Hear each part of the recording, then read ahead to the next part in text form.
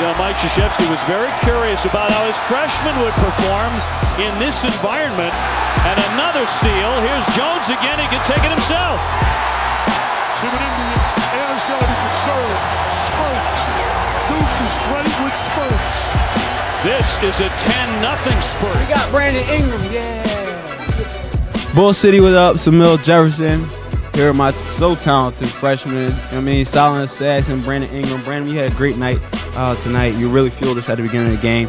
Just talk about, how you got going real early, got your shot off and really kept us in it and played a really great game. I just know Coach K wanted us to start it off good tonight. He's told me to be more aggressive, and of course, I give praise to my teammates for getting me the ball. And my fellow teammate, Bill, Matt, everyone on the floor got me the ball, and when I started shooting, other guys got open, so I had confidence in them that everyone knocked shots down. Definitely.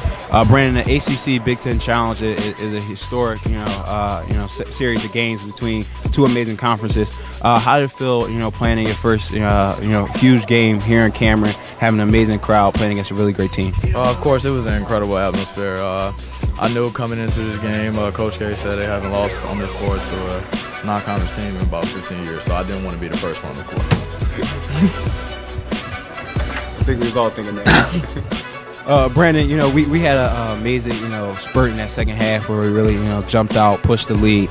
Talk about how, we're able to, get going early, quickly in the second half to, really seal the deal and play well, coming out the gate. We just locked down on defense, and we got after it on offense. We started finishing around the rim, and we just started knocking shots down. There you have it, Mill Jefferson, Brandon Ingram, Bull City.